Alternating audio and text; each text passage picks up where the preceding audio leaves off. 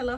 Here we are on day 10 of our review of the essential oils that are in our premium starter kit for Young Living essential oils. Today's oil is one that is an emotional oil that you should be using, or anyone should be using during this time, and is Stress Away.